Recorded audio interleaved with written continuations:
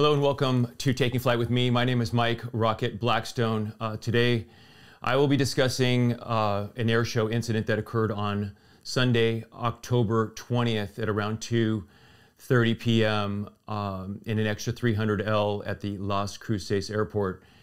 And it's with a heavy heart that I report this. A fellow aviator and stunt pilot, Chuck Coleman, has passed away in an incident at Las Cruces during an air show, the second annual air show at Las Cruces Airport. My condolences go out to his family and friends and all of those who have flown and known Chuck over the years. I have a very small connection with Chuck Coleman.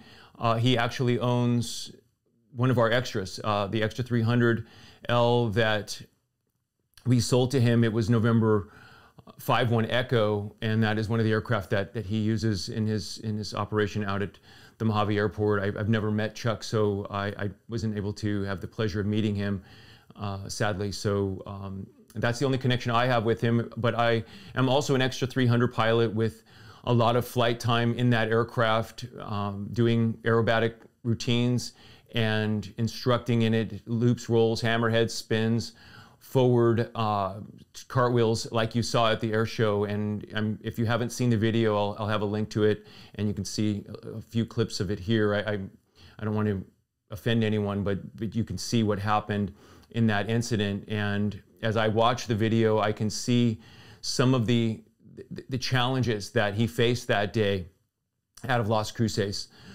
So let's take a look at the video now, and you'll see what we're talking about here. In New Mexico, the single-engine plane whizzes upwards, gaining altitude before twirling upside down in a dazzling display of showmanship. But as the plane levels, something goes wrong. It somersaults out of control before taking a deadly nosedive. On the plane is a famous pilot, Chuck Coleman, who helped train the cast of the blockbuster film Top Gun Maverick, starring Tom Cruise. It starts here, zooming from very low altitude along the runway line, appearing from east to west. With a pull-up, it looks to me like he reached about 500 or 600 feet and began a left rolling motion. So you would see it in the video with a pull-up and a left roll for about 2 rotations to the left, and then forward stick and right pedal to get the airplane to shoulder roll this way, and which drops it into an inverted spin to the right for about 1.5 to 2 turns, and ends up in a straight down attitude at very low altitude with a subsequent pull-up that resulted in a secondary stall there in the pull-up just before impact. My first thought on this is, let's take a look at it here. There's 1, 2 rolls and a very slow start into the forward. Something goes wrong. In the forward, let me turn this guy down here. It's a pull-up with a left 2 rolls and 1, 2. With a very, very slow, it pulled up and it did a 1, 2, and it's a very slow entry into the forward push here, where it tucked under very, very lethargically into an inverted spin. 1.5. It just wasn't developing. And then I think he realized it's pretty low and it wasn't really coming out the way he'd hoped, and the nose dropped. And once you're committed in this straight down attitude like this from low altitude, you are committed. And there's no other recovery out of this thing other than to build the speed and fly out of it. Now, I have a little bit of experience in the desert. And what I find is the desert is not the friend of aviation. High altitude and high temperatures are the enemy of piston-powered and all aircraft, but especially piston-powered aircraft. And as I go to the ForeFlight, I pull up Las Cruces, it's KLRU, and it shows that the field elevation is 4,457 feet. That's its altitude above sea level. That's a pretty high airport on its best day. And as I pulled up the weather from Las Cruces on Sunday at 2:30 p.m., it showed a high at around that time of around 78 degrees. And that doesn't seem like a very warm day, except when you're at that high of an altitude like Las Cruces.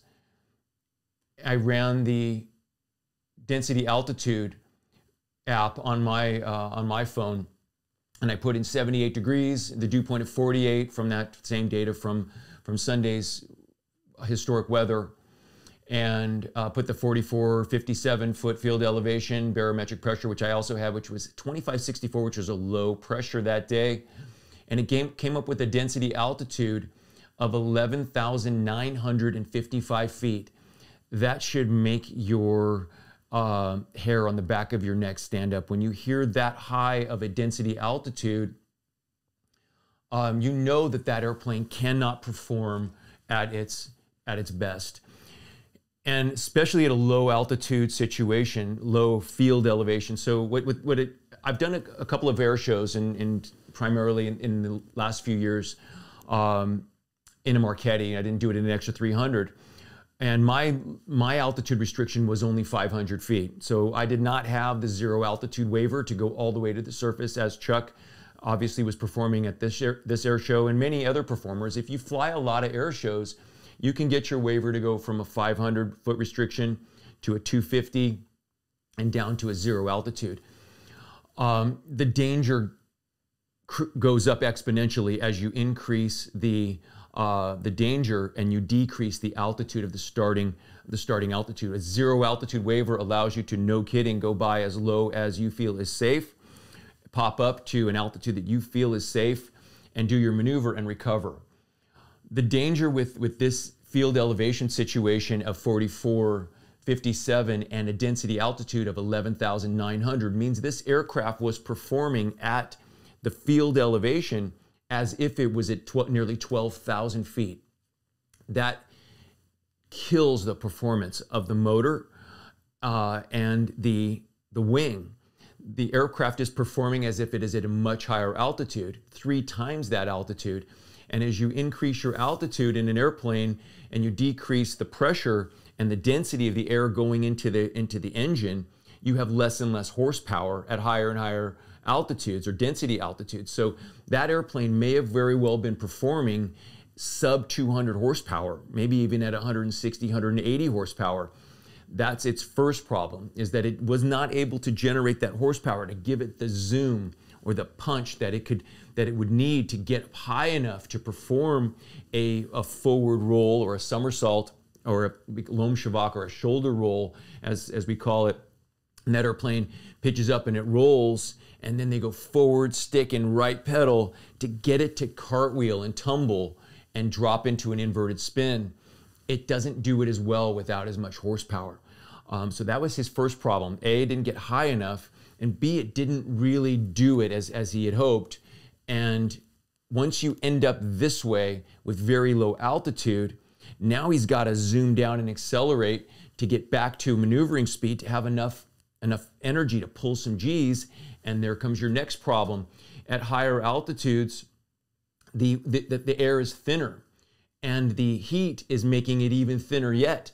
So the wing isn't performing well at high altitude, and therefore I saw a secondary. The plane started to snap roll to the right as the right wing stalled in the pull up as impact became imminent. So the altitude and the density altitude and the poor performance of the airplane at that high desert airport really put this airplane in a high risk situation. Now, this was only the second annual air show at Las Cruces, and you can see why. There haven't been air shows there really in the past. The planes can't perform that well there, and an extra 300 is one of the highest performing airplanes in the world. Plus 10, minus 10 Gs, 300 horsepower, and 1,700 pounds. Sounds like it should be King Kong at any air show. But you can see that even with that performance of an aircraft, transplanted to a place like Las Cruces, you'd find that that would also be not sufficient to perform at super low altitude, high energy. We call these pure nose low commits from low altitude. So when I fly my Marchetti, the lowest altitude I would ever consider pointing the nose straight down at the ground would be as if I was able to attain 1,400 feet, 12 to 1,400 feet, and higher the better, right? So if I can zoom up to 1,400 feet over the top before I commit straight down, I would know I have enough altitude and space to build that speed back up to recover. Something that happens at high density altitudes is your true airspeed is higher. So the airplane is actually moving through the sky at a higher velocity, but the indicated airspeed's lower. And that's a really weird situation where the plane is tracking toward the center of the earth at high speed, but it's not indicating the airspeed. Therefore, the wing won't perform well at the bottom as it would if we were at a lower altitude with thicker air and cooler air. It would have performed a lot better, and that would not have been an issue. To compound that, there was a wind from the southwest at 15 miles per hour or so.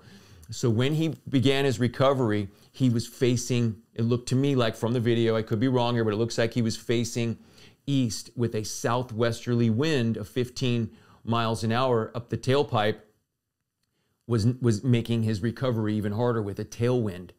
So all of those things going into consideration during an incident like this, it does not appear to me that the airplane had any sort of mechanical malfunction at all. It looks to me like the horsepower it was generating was what the plane could do at that altitude, which again was probably significantly less than 300 horsepower, probably somewhere in the 200 horsepower range or less even. And then with the decrease in performance of the wing, and then also a tailwind, it just wasn't a survivable situation from my perspective. Now I'm certainly open to any other comments or ideas that somebody else may think of. If you guys have any other possible suggestions of what you think may have happened out there, feel free to leave those in the comments. If you haven't watched this channel before, again, my name is Mike Blackstone. My call sign's Rocket, and you're welcome to follow me on this channel, on the Air Combat channel, or as on the other channel that I have, which is called Taking Flight with Rocket. So with that, I appreciate you watching. Stay tuned for other incidents that come up, and I'm happy to share my 30 years of flying of aerobatics with you. Keep on watching. Stay safe out there, guys, and I'll see you in the next video.